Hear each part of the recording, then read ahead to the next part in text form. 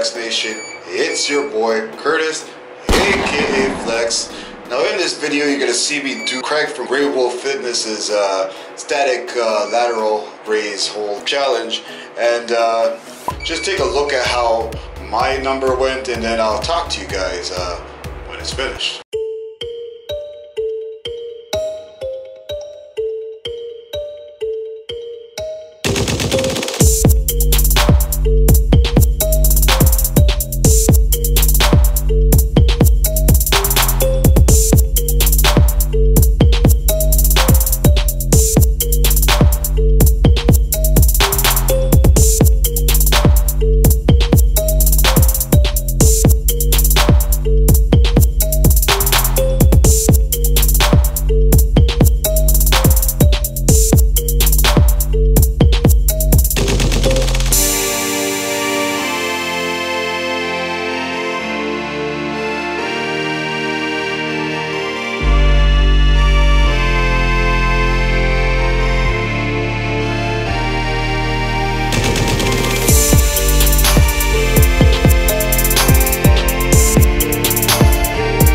Guys, so as you can see there, I only got about I think 58 seconds.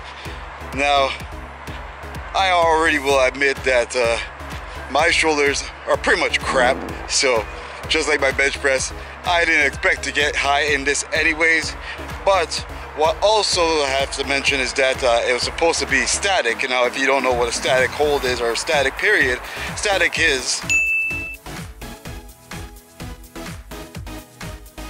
and that's basically you have to hold the actual weight or hold your positioning on what you're. So what? Yeah, as you guys saw, I was actually rotating my hands, so you can't actually do that. So that's pretty much disqualifying me from you know, the whole thing, anyways. But the fact of the matter is that at least I did try it. Again, wasn't successful, and it wasn't the best time, but at least I tried it. And that's the whole point of these challenges. You know, some people might not like challenges, you know, but it is a good thing to actually try to challenge yourself for, you know, just to see your willpower and what you could do. So I definitely suggest that you guys try this one out.